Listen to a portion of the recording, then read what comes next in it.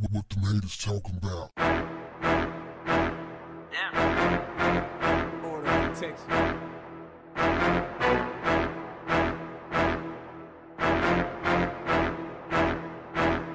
What's up, family? The Cook County Medical Examiner's Office has determined that 19-year-old Kenneka Jenkins' death at a Rosemont hotel was an accident. She died of hypothermia from exposure to cold in a walk-in freezer. Alcohol intoxication and the use of a drug for treating epilepsy and migraines were significant contributing factors, the office said. She was found in a freezer on September 10th after she disappeared from a room at the Crown Plaza Hotel in suburban Rosemont. She had attended a party on the 9th floor with as many as 30 other people and wasn't found until nearly 24 hours after her disappearance, following repeated pleas to the hotel and the police by her family.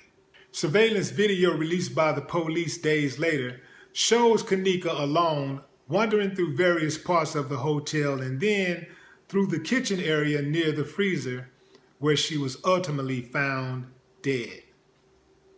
Now, this don't really do anything for me. You know why? Because I still believe there's a cover-up. Why was the hotel so hesitant about helping the mother find her daughter? Why were they so slow to release information? Why was the police acting so suspicious, so insensitive, so low down and dirty, so unaccommodating, so rude to the people who came to Rosemont simply to get answers as to what happened to their loved one? I don't trust Kenneka Jenkins' so-called friends. I don't trust the Crown Plaza Hotel. I don't trust the Rosemont Police Department. And I don't trust the Medical Examiner's Office. Shouldn't take that long to get those results back in a high-profile case. They're hiding something.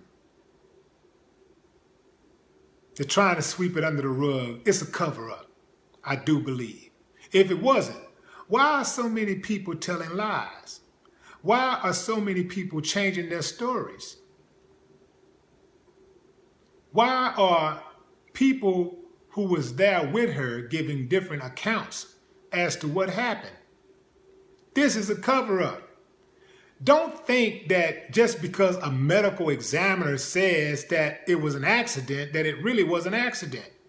Medical examiners have been known to be liars and thieves and crooks. It wouldn't be the first time that a medical examiner has lied. Y'all know they lied about the whole Kennedy assassination. If they can lie about that, what else they won't lie about? A lot of people just can't wait for this to be over. So as soon as this came in, they were like, yeah, you see there? I knew it. It's over now. Leave it alone. Let it go.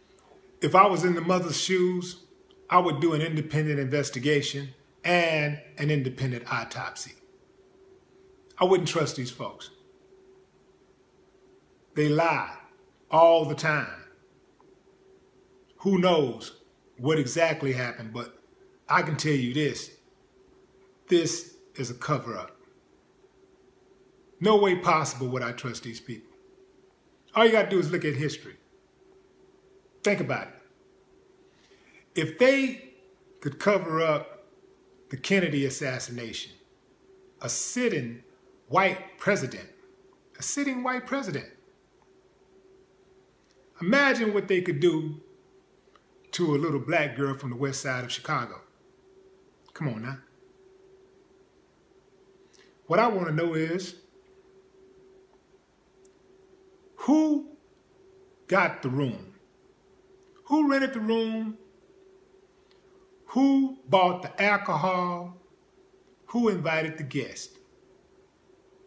At the very least, there's a manslaughter charge here. this information that the coroner has put out actually raises more questions than it answers. Proves nothing. I don't believe them. No more talk. What the haters talking about? Order of protection.